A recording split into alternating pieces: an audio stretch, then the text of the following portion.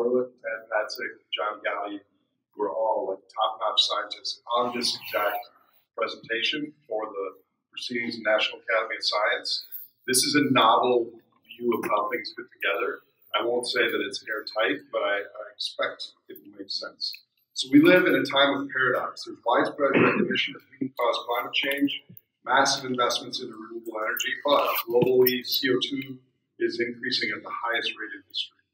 We have a 12-year flat plateau in conventional oil production. The price is still only $50 a barrel. For 90% of people in the US and Europe, growth ended a decade ago, yet the stock markets are at all-time lows. Everyone's worried, but no one talks about the real issues on TV or in public. We also have a time of myth. Oil demand is going to dry up in the next 20 years due to self-driving Uber taxis. We'll begin manned space colonies by 2030. The global economy will be growing at 20% per year by 2060, a real comment by the World Bank chief economist. We will grow our economies, mitigate climate change, and solve global poverty and inequality using solar, wind, and smart grid tech. Humans will be extinct by 2025.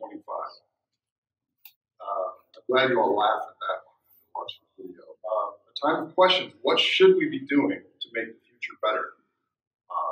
It's my opinion that in order to come up to appropriate answers, our first and most important task is to come up with the right questions and framework, which is what I've attempted to do here. And none of this should really be a surprise to you, but we'll see. I've never done this lecture to my students before, so we'll see how it goes.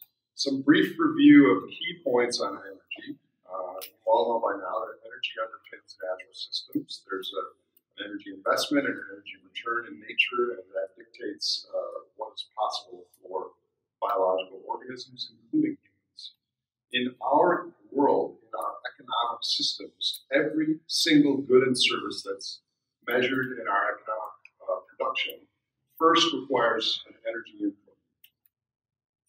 Economic growth is then highly correlated with more primary energy added to human systems. One of the reasons this isn't totally recognized is from 1970 to 2000, we became more efficient at using energy. And so it looked like this relationship wasn't quite one for one. But since 2000, it's reverted because our technological efficiency improvements on power plants and things like that have become much smaller. So the relationship between energy and GDP is incredibly strong. And you guys know this because you know how much embodied energy is in a barrel of oil. You will also, the astute among you will notice that in September, when I presented this slide, I had 1/10 of a horse next to my label, and now I'm 1/9 of a horse because I've been so busy I put on 15 pounds this semester. So hopefully next year that'll be 1/11 of a horse. But anyways, the amount of oil, the amount of energy in 1 barrel of oil converts to, after conversion losses, 700 kilowatt hours of work. We do 0.6 of a kilowatt hour per day of physical work. So that equates to 4.5 years of human labor in a barrel of oil. The average human in America, not the world, the average American consumes 60 barrel of oil equivalents per year, which equates to, inside the body, we need 5 or 6 Big Macs worth of calories a day. Outside of the body, we eat 407 Big Macs per day. If you can see the relationship between energy and GDP or wealth on a log graph, power consumption here, logarithmic, and annual GDP or income, and you can see there's an incredibly tight correlation between energy and income, energy use. Another important thing that we learned is there's a huge difference between price, cost, and value. The price is what we pay at the pump. The cost is what the energy companies have to pay in energy and dollar terms in order to extract natural resources. But the value is something that we don't pay attention to at all. I mean, how much value is a barrel of oil for what it can accomplish? We don't really think about that. So the single largest flaw in economic theory, and I just sent you a 60-page document that will be due Monday that shows another dozen flaws or so. But the single biggest flaw in economic theory is we've got this fossil magic that took tens of millions of years to heat compress, refine under the ground. Mother Nature did the work for us. The flaw in economics is that we only count the cost to pull it out of the ground. We don't count the cost of its creation nor of its pollution in our economic systems. So this leads to our society views things solely through a monetary lens. You remember Tad Patzik's lecture, a lot of natural resources follow a Gaussian shape. And that Gaussian shape can be extended because then you have a new technology, or then you add Alaska to what was previously just continental United States. But natural resource extraction follow roughly a Gaussian shape, where the exponential monetary economy follows a different shape. So we're following, as a nation, as a species, the black curve, when the reality is more like the red curve.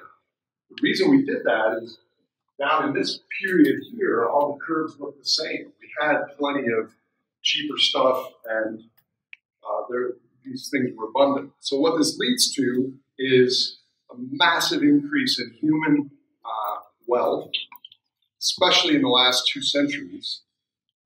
World income per capita is 14 times what it was 200 years ago. America income per capita is 49 times what the average human had 200 years ago. And another reference to Tad's graph, if you add up the average American caloric footprint of 220,000 kilocalories per day, each of us in this room, 325 million people divided by our exajoules per day, are the metabolic equivalent of a 30-plus ton whale. So we also learned that energy, there's a good and the bad and the ugly. The good is that energy provides us brain services. It makes us warm when it's cold out. It makes us cool when it's hot out. It gives us food. It gives us shelter. It gives us medicine. So that's the good. The bad is all the nasty stuff that humans do to each other or to other species with this extra exosomatic wand that they're waving around. That's a picture of the shark fins that they just lop off the shark fin and throw the rest of the shark back in the ocean as one of countless examples. But then there's the thing that we can't notice right away, which is the ugly, which is the biogeochemical metabolic influence of our activities on the oceans and the climate, which isn't really noticeable day to day, but now we have scientists that can tell us that there's this other impact. And I'm going to talk about how all this stuff fits together. So this class really can be summarized by these 3 circles. The blue is the biophysical foundation of the economy: energy, materials, non-renewable resources. The purple is that we are animals and we have common ancestors and a trajectory that led us here. And so there's a science-based template of human behavior. We're not a blank slate. We come equipped for prepared learning when we're born.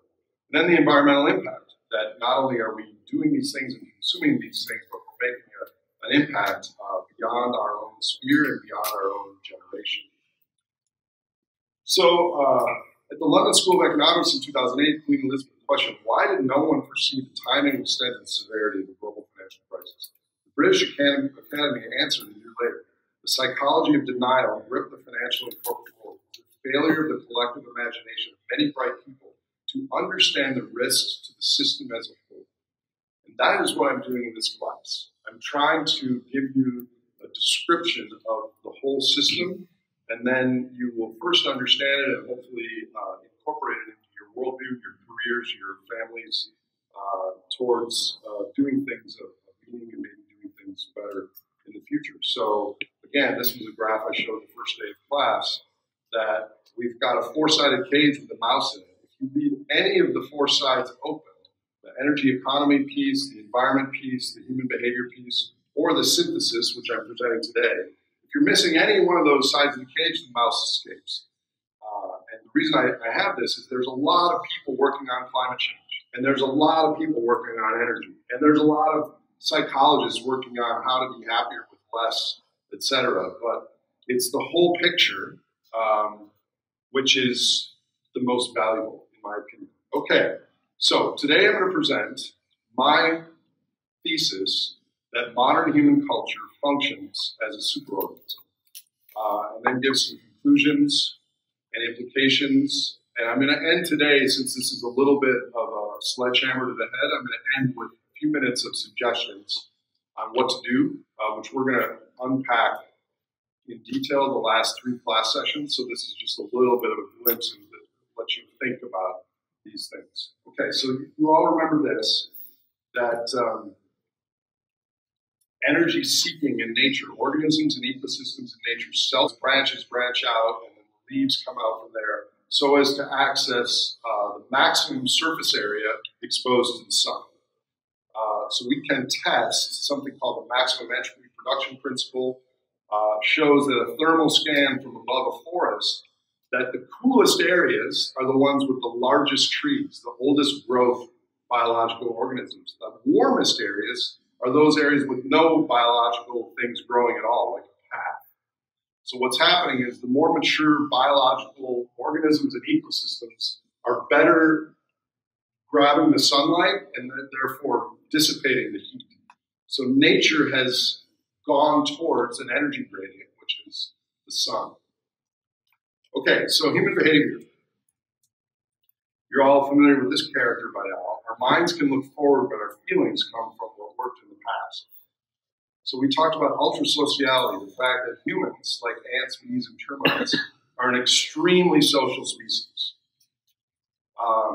We were social in tribes not much larger than this class and the next class combined for 290,000 years of our species history, and around 10 or 12,000 years ago, we started to sedentary lifestyles where we would stop in one area and start to grow food and generate surplus.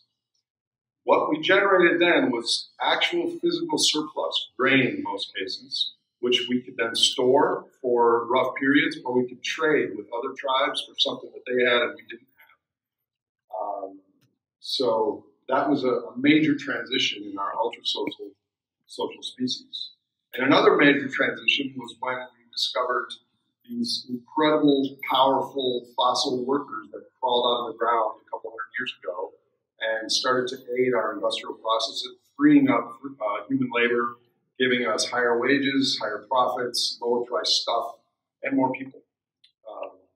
So you all are familiar with this by now, that sexual selection and relative fitness apply to humans as well as other animals, because yep, humans are animals too. I think I showed you this picture last week maybe. This is Tiger Woods' yacht, and that's his ex-wife, Ellen Norton, his new boyfriend, Chris's yacht. And we do this at all scales of our lives. We compare ourselves to others. Unfortunately, in our generation, we're comparing ourselves using pecuniary, physical, material things. And it doesn't have to be that way. The comparing is who we are. The measuring in terms of exajoules and physical stuff, not necessarily. So we strongly care about relative versus absolute metrics. But this applies not only to comparing ourselves to others, but comparing ourselves to ourselves. You remember this chart that shows that dopamine, which is the neurotransmitter leading to reward and motivation, spikes not when you buy the shoe or you buy the new car, but when you get the signal to buy something. And then you do some work, and once you buy it, then your dopamine recedes, and after a very short period of time, you're left for craving something more. How many of you know you're getting an A in this class, yet still want to beat your last quiz score to do better than you did before? It's very prevalent to be competitive with our own baseline. I'm going to talk a little bit about that in a second. So if you consider the agenda of the gene preference checklist, and I think I showed you this a couple months ago, would you rather be 10 degrees, 65 degrees, or 110 degrees? Would you rather be poor or rich? Do you want 0 children or greater than 0? If you need to be in town in 2 hours, you want to drive a car or walk? Would you prefer to win a war or lose a war, etc.? So if the agenda of the gene, the default, if we're not using intelligent foresight, is almost all these things require a larger energy use, okay? So there's something in psychology, physiology called homeostasis. And humans, as biological organisms, like to stay in physical homeostasis. If we're cold, we need to turn on the heat. If we're roasting, we need to get in the shade or turn on air conditioning. If we're starving, we need to have food. All these things lead to caloric input. Our psychological needs don't necessarily need energy. But in our society, a lot of them do. The little server farms that are powering my gadgets and the trips to the Bahamas for 3 days or whatever. So the composite of these ends up being highly correlated with energy. If we pair this with time bias and our steep discount rates, the fact that we significantly care about the present over the future, we want brain services. We want them today, not next week, next year, next decade. This is a picture I took last week. This was the guy that, Matt, you remember Phil. He drove me to the airport, and his Tesla didn't have enough miles to go to the airport and back to his house because it's 90 miles each way. So we had to stop for 30 minutes and get a 30 or 40 mile charge at this free place where you can get a charge. But think about the emotional efficiency of all of us pursuing that. From one vantage point, it's amazing that we can drive to the airport in an hour. That's awesome. But to stop off for a half hour just to get enough charge, the emotional efficiency of I want to hurry up and get to where I'm going because I want to watch the Packer game, or I'm really hungry and I got to do these emails. So the emotional efficiency of behaviors like this is not automatic.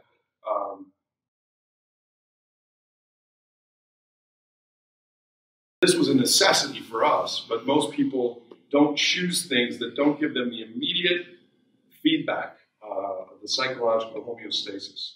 Okay, now we're getting into some economic stuff. So, you guys all know this by now. Banks do not loan money, they create it. Since 1971, there's not been a single currency in the world with a link to physical resources. So, that's a problem when the green line, our energy and low entropy materials, high quality ores, are gradually declining. And when money is increasing. Christine, are you on your phone? Taking notes, +1 for Christine.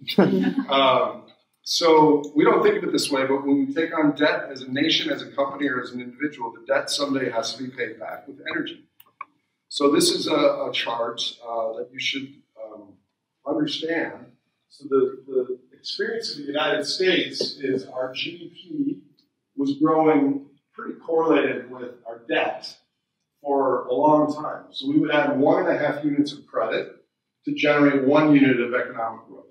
But then that started to slow, and we started to go to debt more and more. So in this period, we added 3 units of credit to generate 1 unit of economic output. But China took our model and just went exponential with it. So until 2008, they were adding 2 units of money from thin air to generate 1 unit of GDP. But since 2009, the global financial crisis, they're adding 6 units of money that the Central Bank of China just injects into the system to generate 1 unit of GDP. So this is not sustainable. So the laws of economics were written during this period, and now we're approaching this period where our monetary markers of what reality is are decoupling from that reality. Okay, so I'm going to have a series of slides now that are a little bit economically wonky. Don't worry about the actual details. And in any case, you're all done with quizzes in this class. So you remember the underlying graph is the different energy sources of our world the last 200 years. So up until the 1970s, if we think about the amount of energy that global human cultures use, it's represented by this blue spigot. So up until the 1970s, we continued our physical world expansion, adding vertical land productivity to replace what we had previous horizontal productivity. Horizontal productivity is we're going on the horizon and we're planting crops and stuff. Vertical productivity is we're digging under the ground to get fossil sunlight and adding that to our system. We ran into 2 energy crises in the 1970s.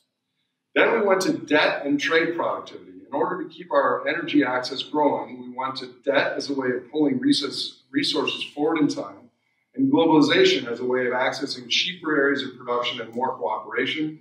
This part of the history hit a wall in 2008. Then we went to the central bank and government guarantee era. Since 2008, central banks and governments responded with temporary, but they're still there 9 years later, too big to fail guarantees, quantitative easing, artificially low interest rates, balance sheet expansion to maintain our population's access to brain services. And the brain services are correlated with energy. And now we're in this kind of limbo stage, which I call Orwellian productivity, after George Orwell's 1984, where ignorance is strength, war is peace. And we're making rule changes. For example, Italy, 2 years ago, made prostitution and cocaine sales legal and added to GDP because they had to keep the GDP to debt ratio below a certain limit in order to get the European Central Bank guarantees. New tax and benefit schemes and numerous other abstractions allowing us to continue growing the energy spigot. Okay. So if you think of the head as the size of the economy and the straw as the amount of energy that we're using in each period, hold that in your mind for a second. So the straw is the energy and natural resources size. This lower diagram here is a cross-section of the straw. Okay, so we look inside the straw and look at what is pushing it, what is expanding the straw. I would argue it's a bunch of things. It's cheap energy. There's two types of technology, which I will explain in a second.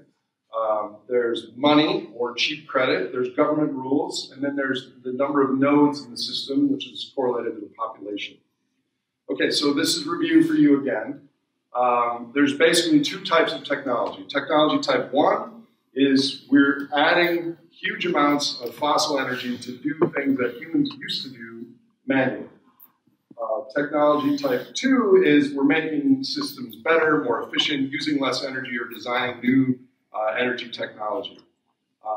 Currently, in the world of technology, this type 1, which is finding more ways for humans to use energy and give us brain services, is dominating human technology inventions, and it increases the total demand for energy worldwide.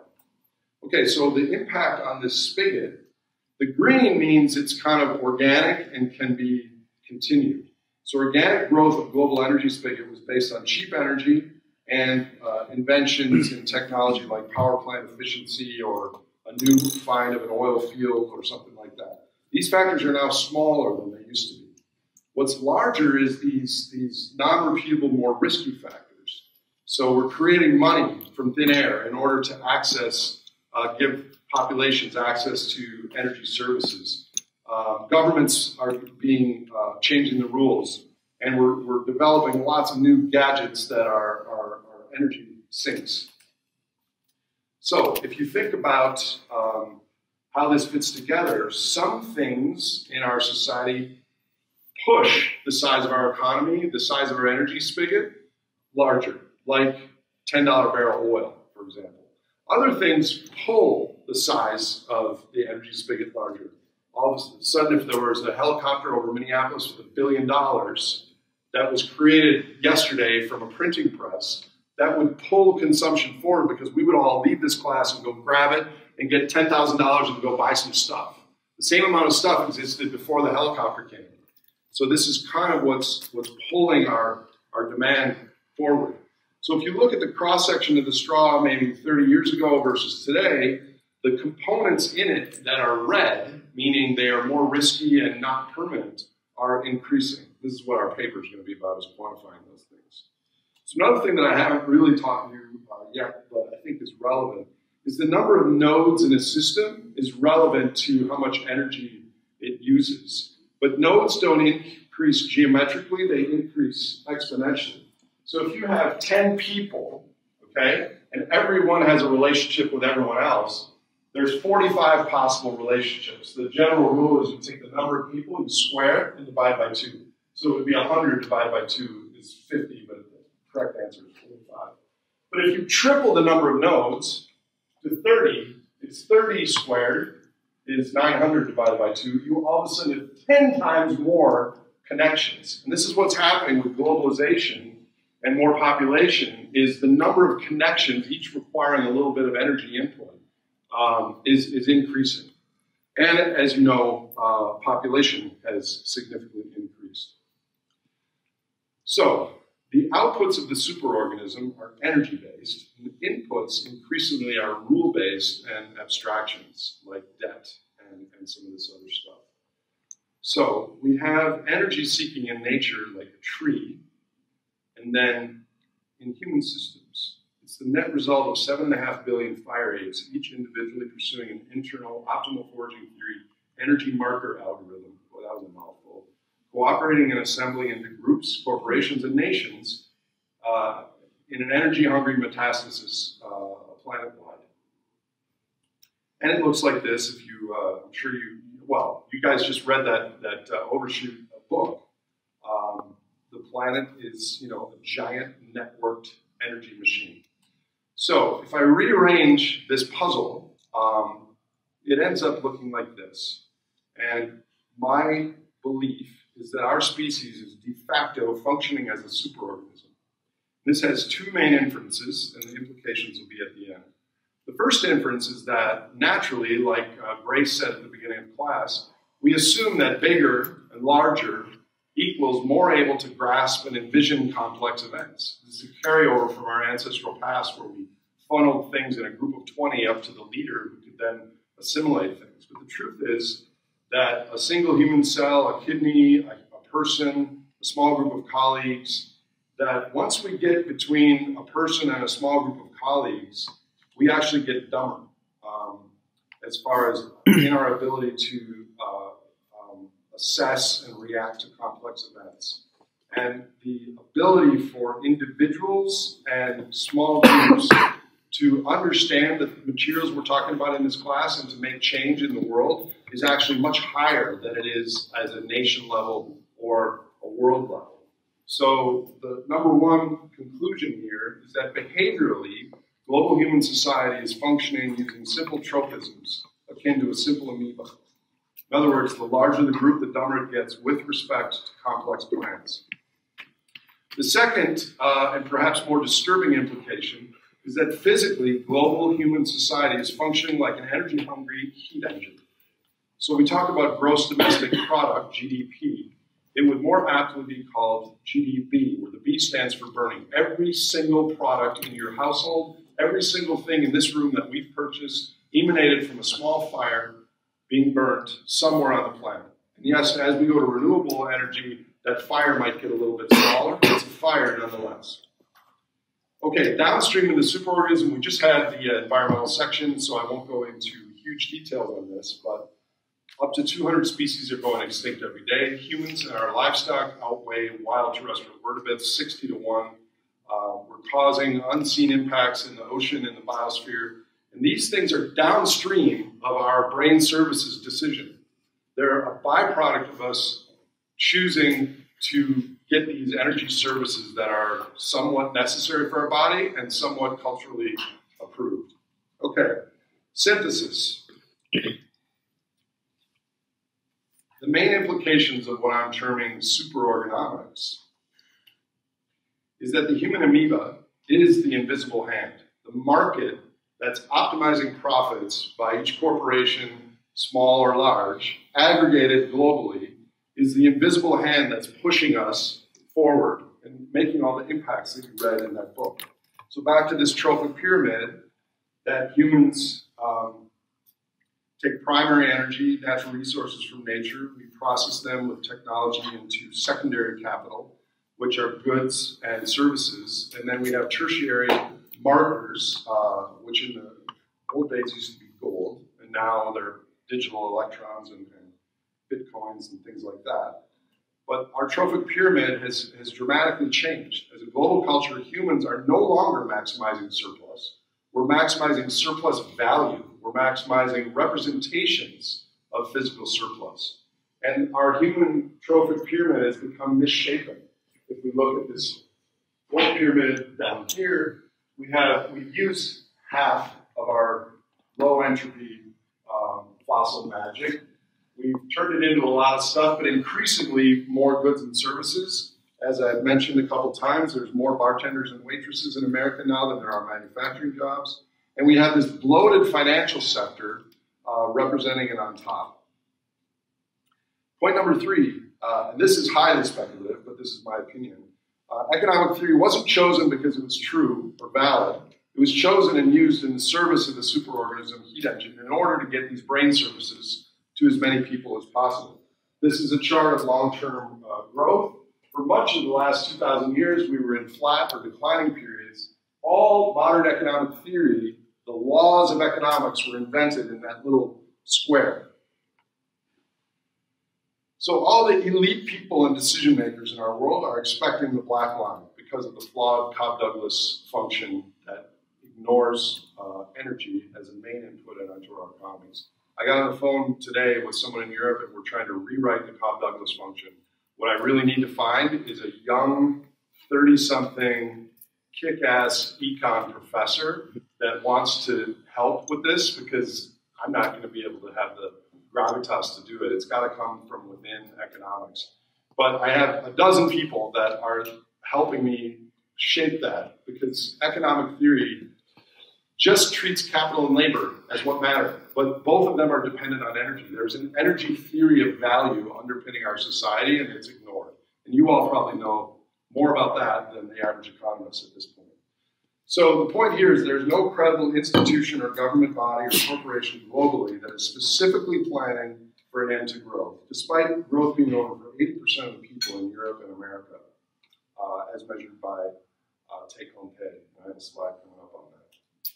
So politically, our system is not broken, but working perfectly. Moving away from the rich feeding grounds of fossil productivity is not in the job descriptions of high-ranking humans. Neil, would you concur with that? Yeah, Neil concurs. Okay.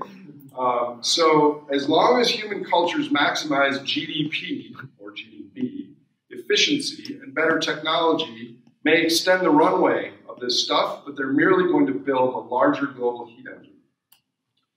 So we talk about renewables. I think I've showed you this graph already. Renewables are growing smartly. They're growing very fast. But if you look at the absolute amount they're growing versus the absolute amount of fossil fuels growing, they're still growing smaller than fossil fuels. So we're still building this bigger aggregate heat engine. And all the negative stuff that we read about last week, the mass extinction, and metabolic impacts on the planet's biogeochemistry, are downstream effects not easily willed away or solved by changing prices. An important, very important part, which is a little complex and threatening, is the main way we're accessing brain services today globally is via the credit markets. This is a correlation of the blue line is how much each year we raise the size of our economy, growth.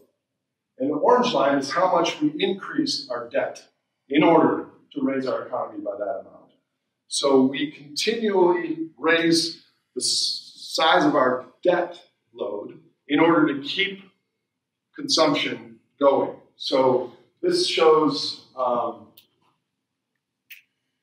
the blue is the United States debt. The red is China debt. The light blue is the emerging markets outside of China, and this is the rest. And we massively increased global debt over the last 15 years, but it's starting to slow. Why? Because we're becoming saturated. The global OECD, the nations presented here, are 330% debt to GDP. So whatever our GDP is, our debt is 3.3 times that. It would be if you were making $50,000 a year and you owed $165,000 to the bank at that time. So what we've been doing in this context of the superorganism is we don't want to tighten our belt. The right decision would be, you know what, we're living beyond our means, let's tighten our belt. But instead we kick the can, and we increasingly kick the can with these less sustainable methods until the can is blocking the road. And now what do we do? And especially what do we do if the can starts rolling backwards?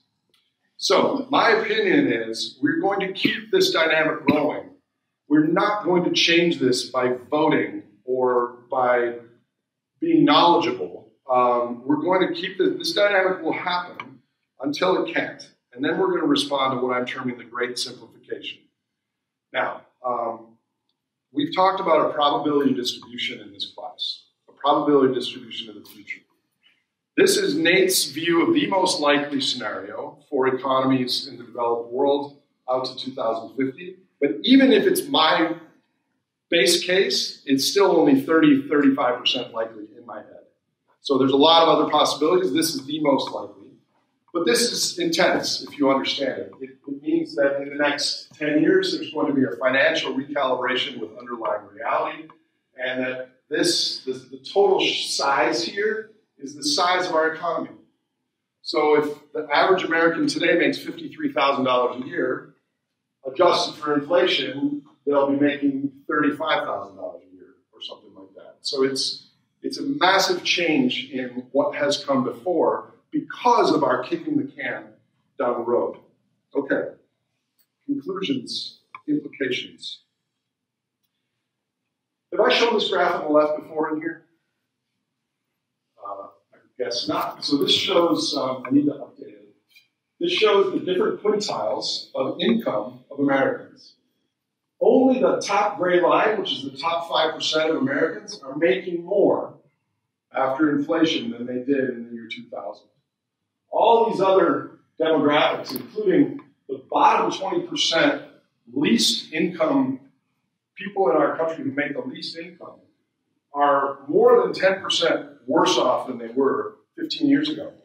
This is why Trump or Bernie were going to win, one of them, because both of those guys were speaking to this issue without explaining why it was, but they were speaking to those people.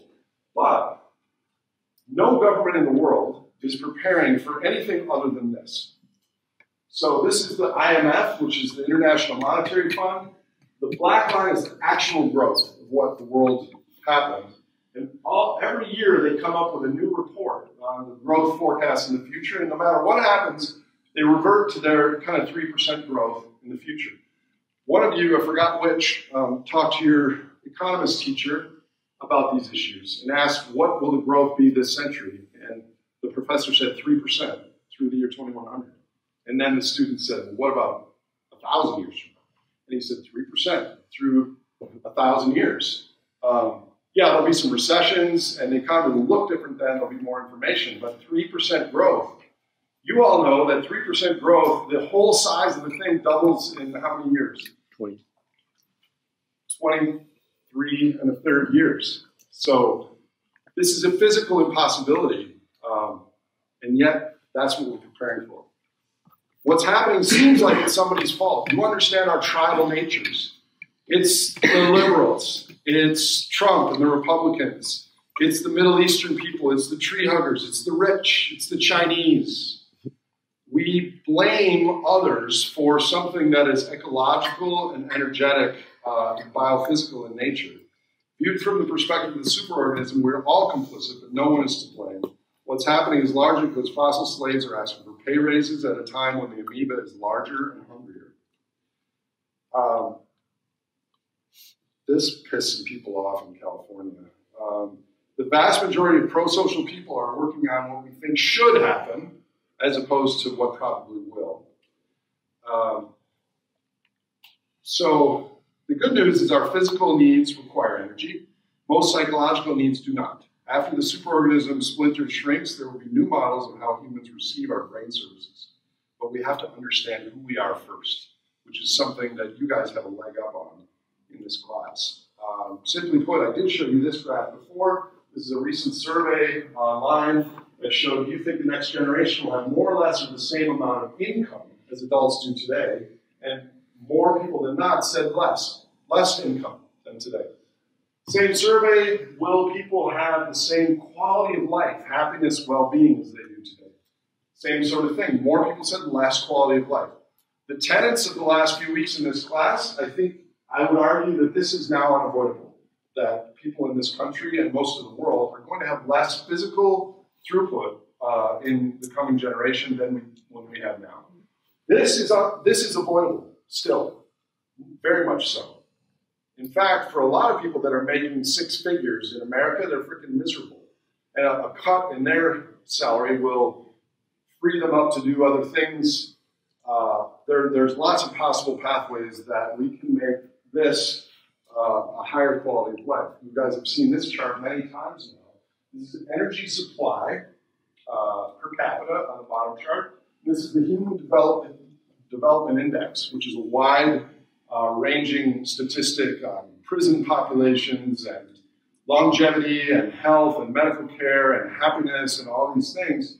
And after we get our basics met, there's very little increase from more and more stuff. I also showed you this before, that people in Guatemala, nationwide, the average income in Guatemala is under $8,000, where in Kuwait, it's 10 times that. Yet the happiness level is identical in those two countries. There are plenty of examples in the world today that $10,000 to $15,000 average income for people, as long as most people have around the same, people are not only fine, they're living meaningful, happy, healthy lives. So when we come back to this, from the topic from Monday, the economic inputs to the worst of the climate models are delusional.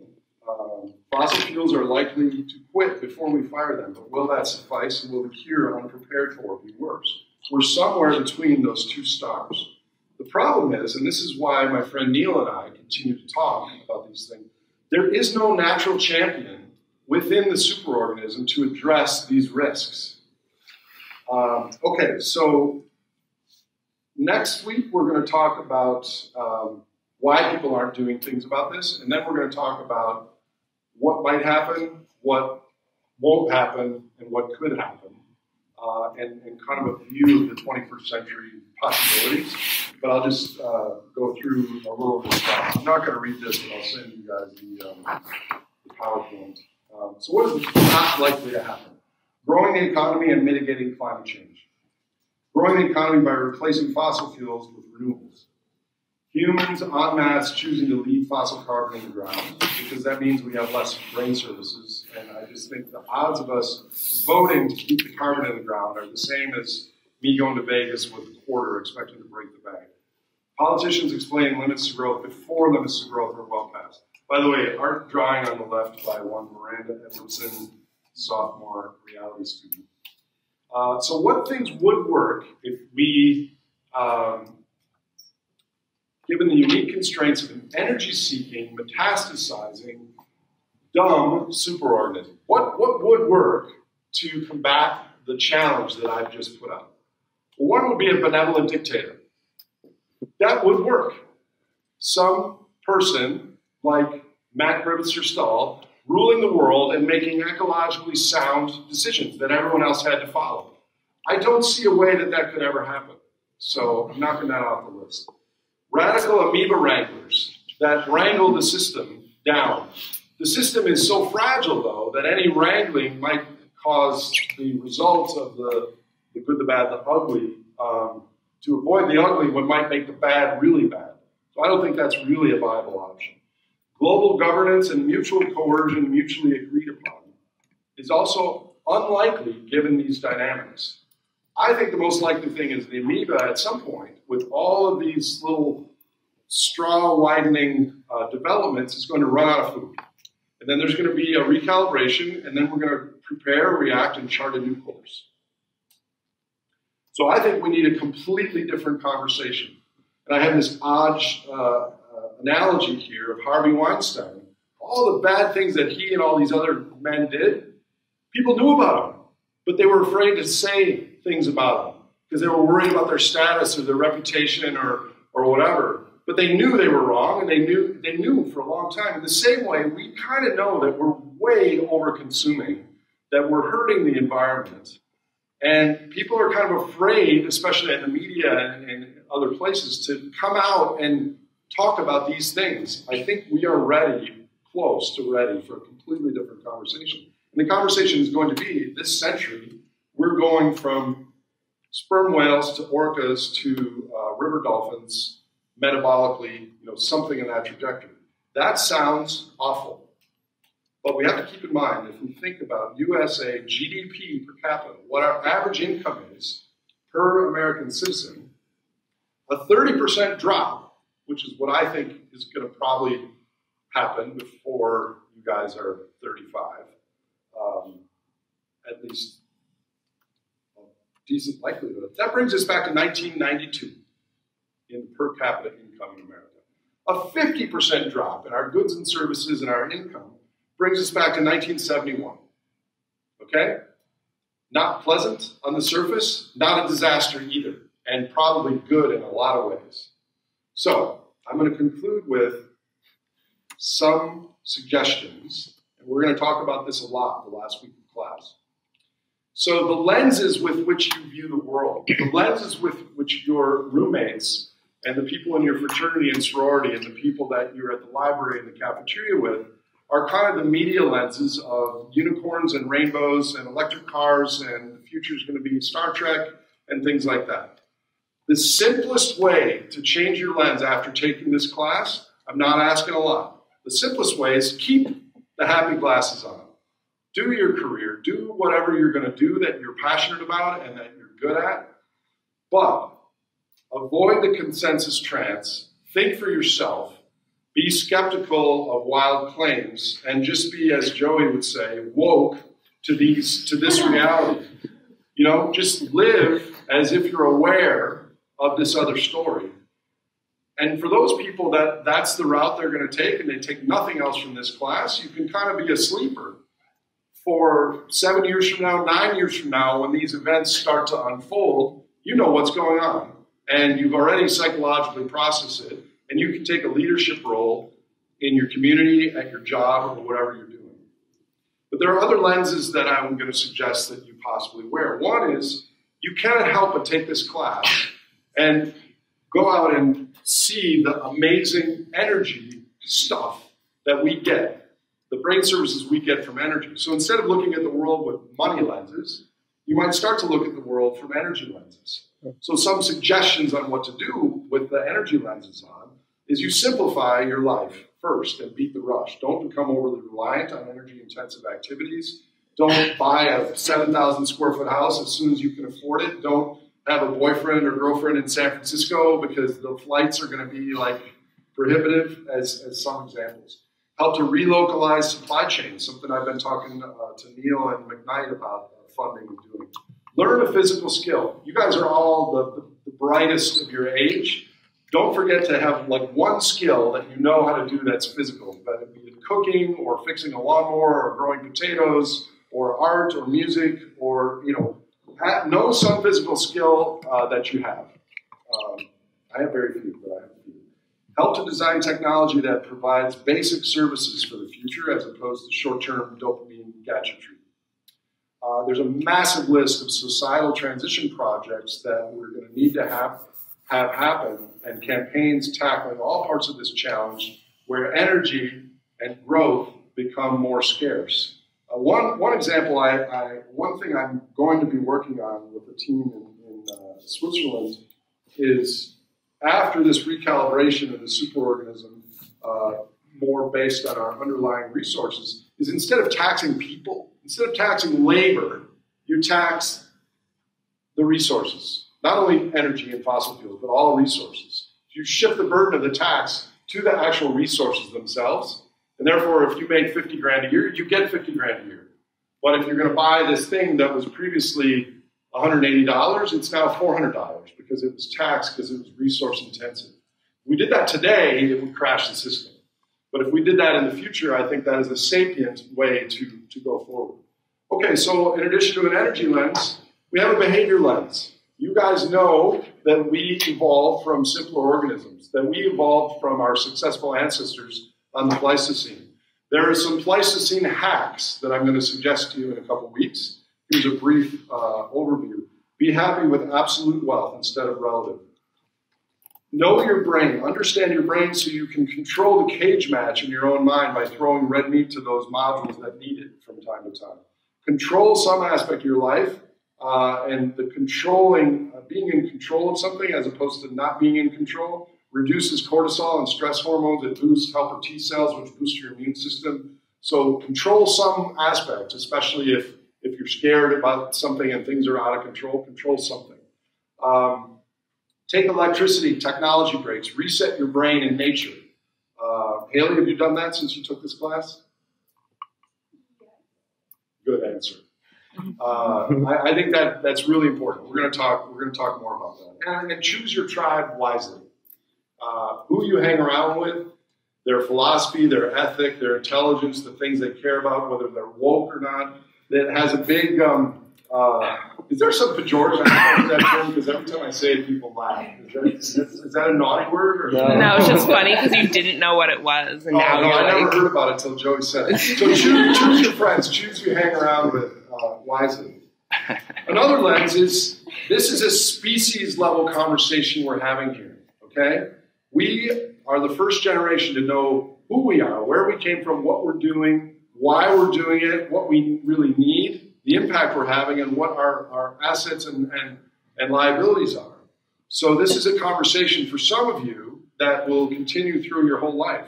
We need system steering activists influencing the long-term bottlenecks. So there are 5,500 remaining mammal species on this planet. If 1 in 1,000 humans dedicated some aspect of their life to be a protector or an advocate for that species, each of those species would have 12,000 people working on their behalf. As one example, if that could be structured and organized. We need a beyond 2100 ethic akin to a new religion, and we need a completely different conversation. So those 3 lenses are ones I would suggest that you may put on from time to time after hearing all this. But then you can take all the lenses off and have a conversation with yourself. Who am I during these times? What do I stand for? The time is not to minimize my impact. It's okay if you want to be a vegan or drive an electric car, but that doesn't mean that you're saving the situation. I would rather you eat cheeseburgers every day and drive a Hummer and really impact the future of St. Paul, Minnesota, the Midwest by your actions than the converse. Understand that this statement is true. My species is not evil. We are complex creatures capable of great things, both terrible and wonderful. And I think this is kind of the core part of this segment. You are all part of a superorganism. I am part of a superorganism, and I am not. Capital letters. I can do things outside of the agenda of the gene, ultra-sociality, energy-seeking, dumb superorganism. Especially as an individual person and in small groups, I can make plans around this larger context. So the probability distribution in the future, as I've warned you guys many times, I don't know what is going to happen. I don't know what to do.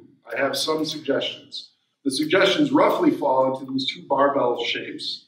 We need to protect, prepare for, and direct response to physical limits in our society and our economic systems. And I think, personally, we need to own who we are as a species, as a culture, amidst and beyond the coming bottlenecks. So we do not live in normal times. The world is not yet fully broken. What is our species capable of? Brain services per non-renewable resource will be key. Knowing who we are is the first step. Caring is the second, and then there are more. We're each part of this amoeba, and we are not. 10 minutes left for questions, comments, discussion. Superorganism, does it make sense?